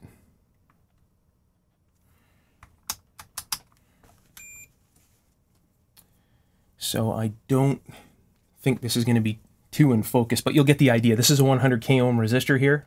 Remember the other one was like 148 or something like that? So I'll just test this one here. Look at that. 100.3 K ohms. That's how accurate these things are. They're just wonderful resistors, these things. So they're all over the place in here. There's quite a mixture of different resistors, and all of them have been tested for their accuracy. So this should turn out to be a very accurate representation of the way that this thing operated, way back in the day. Let's put this down here. So what I'll do is I'll flip the chassis over and I'll show you how I mounted the speaker. And I've mounted a new speaker in here on some standoffs, and I'll talk a little bit about the top side of the chassis. As you can see, the new speaker installed nicely. Very close quarters to this variable capacitor here. So just fit my tuning tool between there, and check this out. See this opening in the speaker here? So if they didn't put that notch in the speaker, I wouldn't be able to tune this thing. Now, it's quite a ways from the paper. I wouldn't have to worry about the paper ever hitting it, but still, very close quarters with this speaker. So that worked out very nice. I put this on two standoffs to get this to the correct height and spaced it to the front so that this won't touch the bakelite case, and this is right in front of the cut hole, or the molded hole, I should say, in the front of the bakelite case. So that worked out really nice. I had to use some really tall standoffs to get this up to the same height as the factory speaker, right? You can see that RF ground here. See that black lead back here? Ties to this braid right here. So that's the outside foil end of that capacitor. Now, if you're looking at this through DCIs, this would look really strange, right? Because this runs through a braid to the chassis right here. And then it runs over to this clip here, which is attached to the outside frame of the variable tuning capacitor, and that's on a huge L bracket that just attaches to the frame of the radio again. So if you're looking at this through DCIs, you'd think, well, why not just tie this directly to the chassis on the bottom portion while you're running it to this midpoint here? Well, this is known as an RF ground, and having the outside foil end tied to this and shielded from being close to that other lead that we saw on the bottom is absolutely crucial. And this is one of the traps that a lot of people run into when they're working on radios like this and they don't understand this RF ground principle. So I'm going to really go over this a lot in the near future. We're going to talk about RF grounds and why capacitors need to be installed, and I'll even show you some examples. I have some very sensitive radios. If you put those capacitors in backwards, they break into oscillation on their own. So that should be some interesting videos coming in the future here. So anyways, just an example of an RF ground right here, kind of a midpoint between the chassis and this variable tuning capacitor's case. So this is a one-wire speaker connection. So this has two isolated speaker connections on it. The other side has a connection like this. So since one side of the audio transformer is directly connected to the chassis, I just soldered the clip on the other side of the speaker to the actual speaker frame because it's grounded through the standoffs, right? So this is a one-wire speaker connection at this point. In order to do the alignment, an alignment that can be pretty much done with any type of an oscilloscope, I'm going to have to remove this from here and then just put a load across this. So an 8 ohm load to the chassis, and then I'll hook the oscilloscope probe across that, again, with this attached to an isolation transformer. And then I'll tune this thing up, and I'll show you how easy it is to do an IF alignment on this with just the peaking method. Again, you can use any older type of oscilloscope to do that. In fact, it's kind of fun to use the older test gear to work on this stuff. So, but anyways, I have a modern scope sitting here on the bench. We'll just use that, show you how easy that is. I haven't resoldered the transformer cases here yet. Again, want to make sure the thing works, haven't powered it up. So once the thing is powered up and everything is working, I'll flow another bead of solder around both of these IF transformer cases. What else can I tell you about the upper end? Let's see, I still would like to add another dial lamp on here. This is a 47. So I'll have to figure something out for that, because it's only going to light up one little spot on the face of that, on the face of the dial there. So it would be nice to have it lit a little bit nicer, especially if you have this thing. It kind of is a showpiece. This radio is in such nice condition. Be playing Christmas carols through this thing or something would be really fun.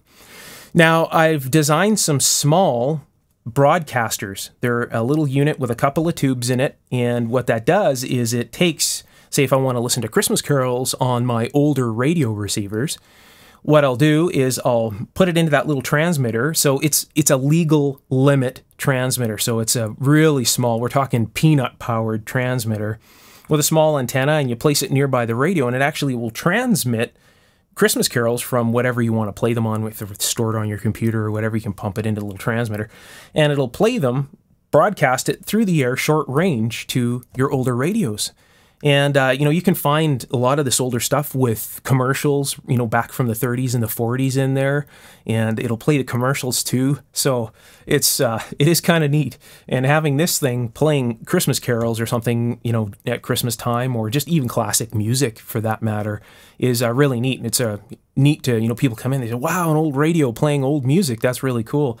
You know, because, you know, the AM band nowadays, pretty much, what is it, sports? That's pretty much all it is. We had an old radio station here that would, an older style radio station that would play classic music, but unfortunately they're slowly all disappearing. So when they disappear, you got to have your own transmitter to make, you know, to play on all your old, neat old receivers. I've got some very neat old high fidelity receivers, and they have a really wide IF. So they play the bass. They sound like FM. Like, I mean, they're that nice. So that's some of those older Crosleys are just incredible, and things like that. But anyways, you really get to hear the Christmas carols through them through a really good broadcaster. Anyways, I'll show you guys down the road how to build one of these broadcasters. Again, they are a legal limit broadcaster. And, you know, they just, you know, very short range, so you can sit the thing close to your radio and it'll transmit over to the radio. So you don't need to drill holes in the chassis and run an external connection to, you know, out to your computer or, you know, a CD player, MP3 player, whatever you've got, right? You don't need to do that. So you can just transmit to them. So it's just like the old days. It's receiving a radio signal. At any rate, enough of that. So what I'm going to do now is populate the tube sockets with all brand new tubes. I'll reposition the camera without even retuning this thing. I'll put the antenna on the back here. Without even retuning it, let's see what happens to this thing. Does it work or doesn't it? Is it going to make noise or, you know, what's going to happen here? Let's find out. Okay, here's a handful of brand spanking new tubes. Look at that. 12 SQ7. That should go right there. Let's see, what's this one here? 12 SK7. Right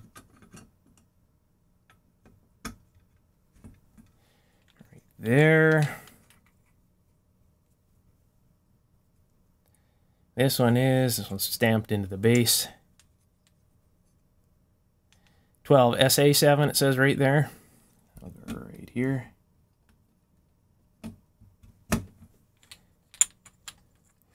Brand new Marconi 12 SK7. Too bad it wasn't more shiny like these ones. These ones are like gloss.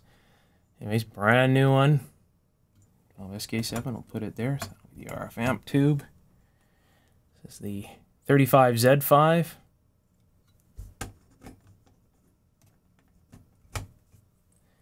And the audio output tube, 35L6. Now all I got to do is clip the antenna onto the back, plug this into the current limited isolation transformer, and see if it makes some noise. Okay, the moment of truth has arrived. This is usually the most exciting part of any restoration. Let's see if it just makes noise at this point. Let's see if it comes to life. So I've got both the antenna connections attached. This thing is attached to my isolation transformer and current limited supply. And it's pretty much ready to, well, this here needs to go to the chassis ground as well. So I'll just add a jumper clip here. Reach over and grab this. Okay. It needs to attach to the chassis. It's part of the antenna circuit. Might even work without it. So, anyways. All right, so now we're back on track. Let's give this a shot. So I got lots of switch mode power supplies around here. So I'm going to shut a bunch of them off to try and eliminate some of the noise. So that's that. Let's see. Okay, current limited Variac isolation supply on. Here we go. Moment of truth. That's normal. The dial light gets really bright when they first come on, and it dims out until all the tubes start to come into emission. It's very, very normal for all American 5s and all American 6s. So as the radio starts to come into emission, as all the tubes start to come into emission, this light bulb will get brighter. So we can use that as an indicator that, yeah, there we go. It's coming to life. So far, so good. Okay, it should be warm enough. Oh, noise. Noise is a good sign. The alignment on this thing is probably in orbit. This thing's probably been screwdrivered 100 times since it was, you know, released. What happens is components fail in these things over time, and people get in here thinking they can fix it by screwdrivering things, you know, and then these end up in space. You replace all the components and the whole thing's way out. So, okay, I'll tune through the dial here. Let's see what happens. It gets kind of quiet. Let's see. You can see it's trying to receive. I'm just using myself as an antenna here. Give it some more volume. Oh, there we go. Baking in the... It is... Yep.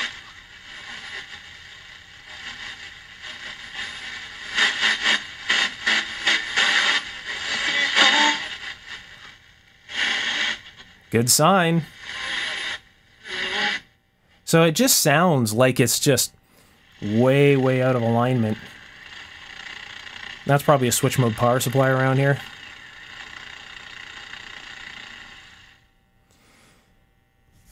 So far, so good. I am happy with the results. So the next thing I'm going to do now is do an IF alignment. So again, it's probably way out in orbit. Not only that, I went in here and I moved them around a little bit. I tried to get them back close to the same spot, but I moved them around a little bit to make sure that they weren't seized up.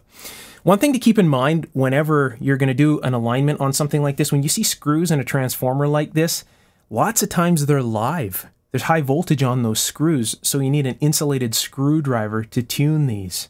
Something to always keep in mind. If you put a metal screwdriver in there and slip on that screw and touch the case of the radio, a lot of the times it will damage circuitry or the actual transformer itself. So either one side or both sides will be live. Actually, you know what? I can probably give you an example of this. I'll just turn this back on and I'll grab my voltmeter. I have to be really careful with my probe. Okay.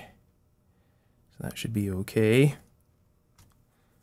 Hopefully that's showing up all right. Probably a little out of focus, but you get the idea. So I just put that negative lead, just lean the chassis on it. And I'll come into this nice and square with this probe. Right, like that. Look at that, 70 volts. So if I was to touch that screw to the outer case, I might create issues. So again, insulated screwdrivers that look like this have to be used to tune these things correctly. Always keep that in mind when working on these older radios as well. I'm ready to do the IF alignment. I have the oscilloscope across a dummy load and the speaker is hooked up as well so we can hear that. This gives me the option of disconnecting the speaker if it gets too loud. The IF frequency in this receiver is 465 kilocycles. I think they did that way back in the day because of patenting rights and things like that. Later on, everything just became a standard 455. But this is 465, so the signal generator is set to 465 kilohertz. And it's modulated by a 400 cycle tone at 50% modulation. What I'm going to do is I'm just going to feed that signal right into where the antenna is, but I want to disconnect the antenna so that I can get rid of a lot of the noise in the back. So what I'll do is, I'll turn this up and you can hear it. So what I'll do is I'll just get rid of this connection here like so, let that fall back. And then I'll attach my signal generator here and here. Can get a connection there without it popping off. And that alligator clip is something else. There we go. So now we're just tuning for maximum amplitude. That's it. We can adjust the volume too. You'll see that'll affect the amplitude because really we're looking at the volume. Now there's a bunch of noise mixed in there. So just want to find a quiet spot on the tuning capacitor. And again, we're just going to tune for maximum amplitude. We just want to see the biggest signal we can get on here. So I'll start with this one here, right at the end.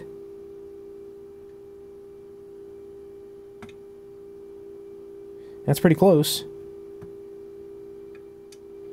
Whoa, that one's way off.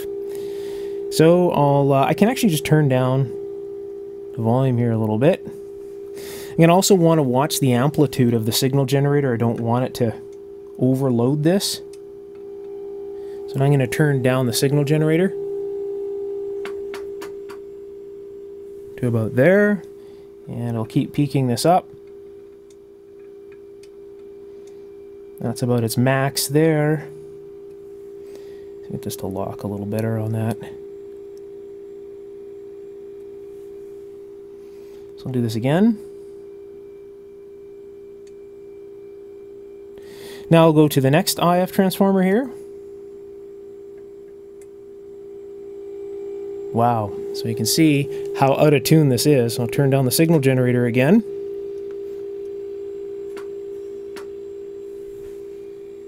And you can hear the static and hiss getting louder as well. I don't know if you can hear that. So you can tell it's definitely picking up sensitivity as we're doing this. Look at that. Wow.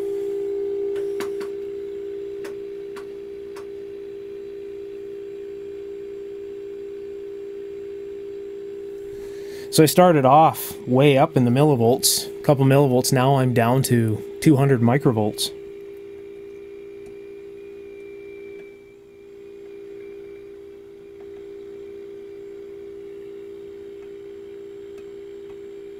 I'm on the back one here now. Wow. Signal generator down again. As you can hear the static picking up.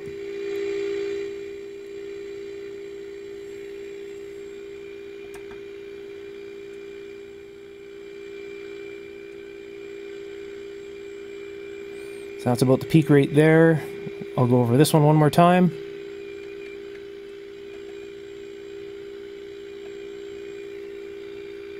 And back to this one.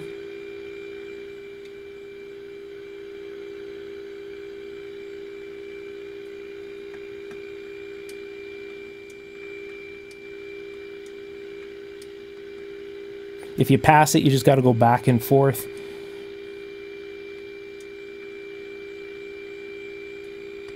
And this one.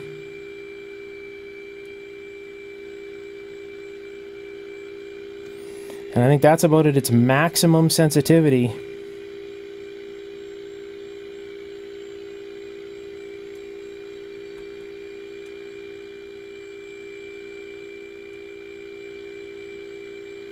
That'll be it. You can hear it's trying to receive radio stations in there as well. So this is going to be picking up everything, and I imagine it's probably picking up the CRT in this as well. Let me shut this off, see if that makes any difference. Turn up the volume. Well, it's not too bad.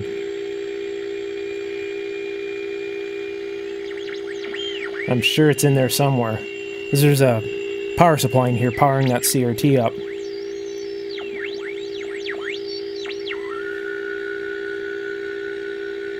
Not bad. Now you can hear it increase just a little bit. Oh, now it's getting loud. So there are a lot of noises in here. So what I'm going to have to do is shut off all the switch mode power supplies and things like that. I'll just get that out of the way. I'll attach this little antenna back up, turn off my signal generator and everything, and we'll take a listen. Also get rid of that dummy load on the speaker. So we should have quite a bit better. We haven't even peaked up the RF or done anything with the oscillator yet. Just the IF at this point. All right, let's see how well this has done with just an IF alignment. So I still have the load on here. I just left the load on, and I've got a bridge wire running to the speaker. I've disconnected the bottom end of the load so it's not grounded out, so I have much more volume, I guess you could say. It's not seeing two loads at this time.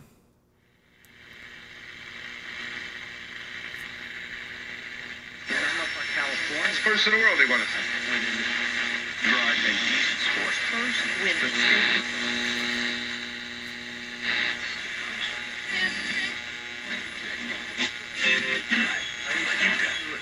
Oh, you can use defense.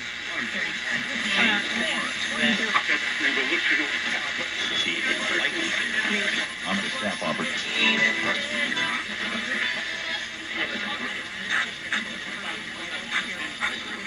So you can see how incredibly sensitive that is now from just an IF alignment. No RF alignment is done, and the dial isn't on it yet, so I haven't aligned the dial or done anything like that. To do the RF alignment, the dial does need to be on the oscillator and RF I should say. So doing an oscillator in RF alignment will be the next. Lots of sensitivity now.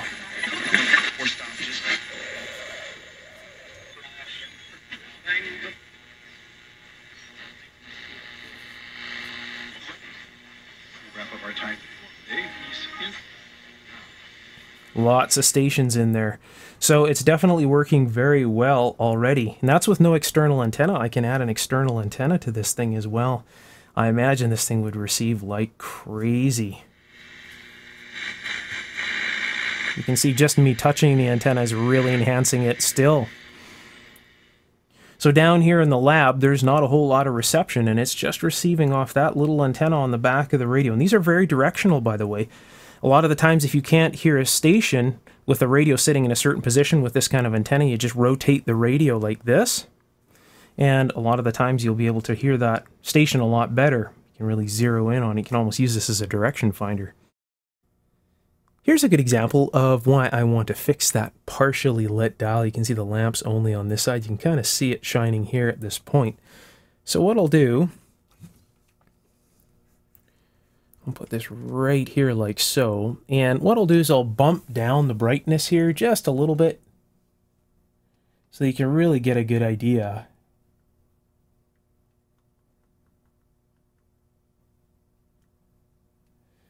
Of just how partially lit that is. So you can see that one side's really lit up and the other side is just, you know, it's dark. So to me that it doesn't look balanced, it doesn't look good. So I think one more bulb on this side should make this look pretty even. So that's what I'm going to address right now before I get into that oscillator and RF alignment. The Belmont radio receiver now has dual dial lights, and as you can see, it really lights the dial up nicely. So that's how it should have looked from the factory right there. So that looks really nice now. It'll be nice to look at in a dark room. So the original dial lamp was a 47. Now this has two 1850s, and they're attached in parallel. I'm ready to do the oscillator and RF alignment on this radio receiver now. So the adjustments that were just performed were on this transformer and this transformer. So this is the IF alignment. So these variable capacitors here, you see 4 of them, were adjusted to 465 kCs. Now it says here for alignment procedure, see instructions for Belmont model 635 series A. So that is this schematic here. I don't know why they just put this on the other schematic. It says here, connect B- of radio chassis to ground post of a signal generator through a 0.1 microfarad condenser, or capacitor if you like. The reason they're telling people this is, again, because of the hot chassis on this. So this is the IF alignment, and this has already been done. So it says peak IF at 465 kCs, IF alignment conventional, so it's just a conventional IF alignment.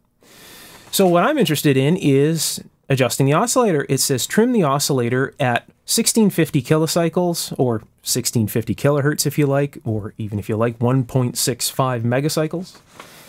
Whatever makes you happy. It says here, trim antenna at 1400 kilocycles, or kilohertz, or 1.4 megahertz. It says lay the signal generator lead near, but not on the loop when adjusting the trimmer. So basically they just want the radio receiver to listen to a signal that's nearby. They don't want any type of coupling to this. So I'll get that set up now, and I'll perform this portion of the alignment. I have the signal generator attached to the radio now, so the ground of my signal generator is attached right here. Again, this is on an isolation transformer. And the signal lead of my signal generator is just clipped above the antenna, so there's about that much space between the antenna and the actual clip. So it's just basically radiating a small signal out of this piece of wire so it can pick it up. So what I'll do is I'll turn up the volume. Make sure I got my signal generator to 1.650 megacycles. Now I'll scan the band and see if I can find it.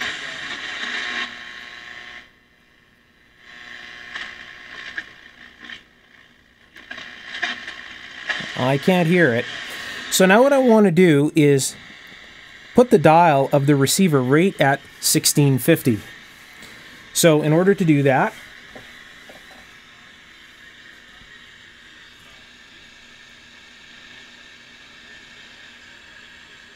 So to my eye, that's right in front of the little notch at 1650. If you look at it straight on, little arrows right at 1650.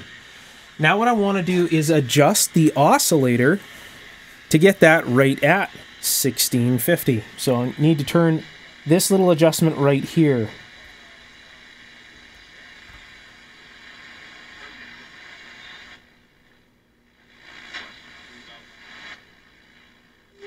There it is.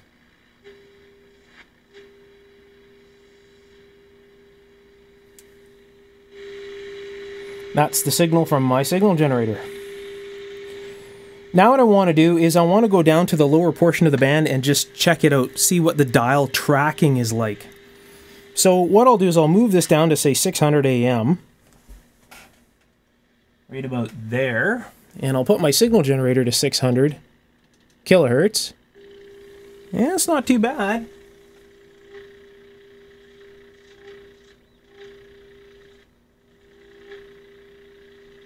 It's a little bit high. So what I could do is take this plate here. Now there's just low voltage on this plate, but I'm going to take my insulated screwdriver at any rate, and I'm just going to bend that plate out a little bit. And it's getting closer. So if I move this plate on this side out a little bit, like so, it's pretty much spot on 600 AM now.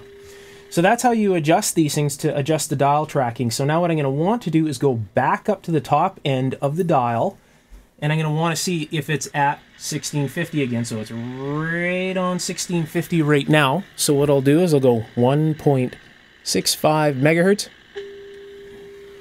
And yep, it's right on. So right on 1650.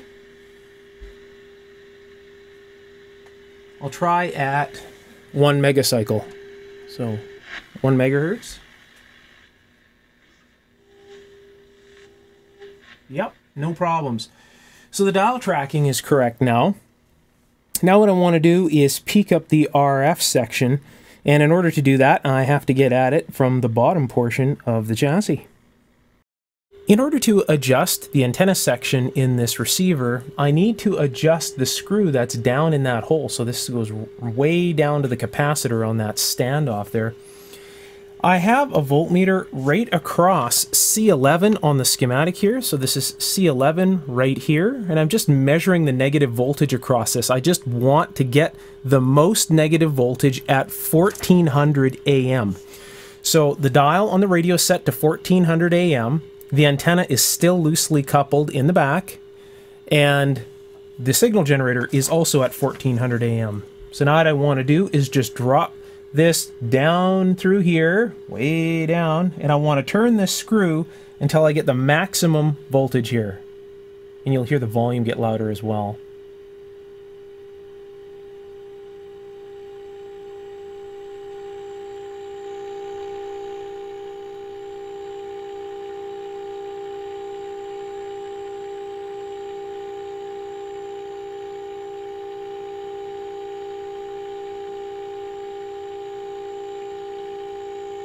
And that's about it right there.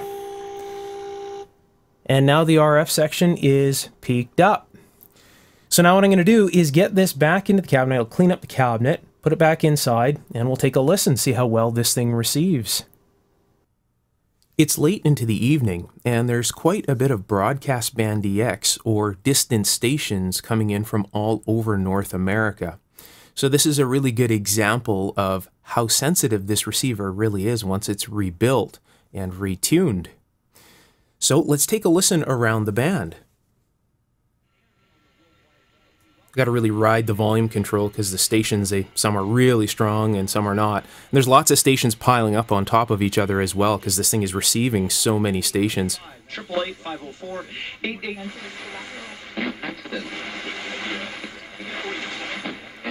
It's a delicious and fresh chef prepared. And bless you. A chronic inflammatory. A large number. That goes into and bless The steel hurricane center. maximum winds right now are can save shoppers 50 to 70%. Peters 50 yards. Get the traffic going through. Traffic over. You move the neck closer? I was like, no, I can do this. Some people Language sounded like Just make some link closers and go through. and divorce has to for credit.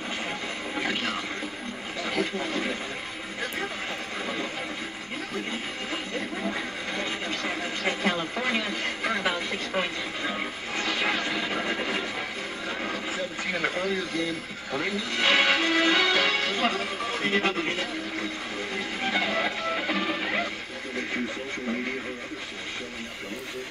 So you can really see there's just so many stations in there. You could just sit here and just fine tune this and just really pull out a lot of those little stations that are hiding in there.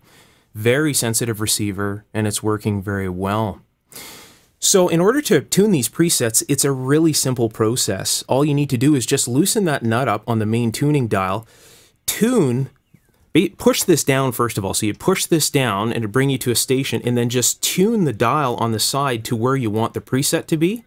Let this go and then move on to the next one. So say I wanted to tune this one here, the second knob into 100. So what I would do is I would push this down and hold this down and then move this up to 100 and then just let it go. So this one would be set. The next one, same thing. Say I wanted to tune this one to 120 here or something like that, or 1.2 megahertz, 1200 kcs, whatever you want to call it. So what I would do is I would just hold this down and then tune the main tuning dial, tune this dial until it gets right onto the frequency, and then let this one go and then do the next. Once all your presets are tuned, all you do is you just tighten up that little brass screw on the side of the main tuning dial, and then every time you do this, it'll go to all your stations that you have selected, just like this. So it works very, very well. Everything is, working just like a brand new radio. One thing to keep in mind, there is a brass screw on the side of the main tuning dial that contacts directly to the chassis.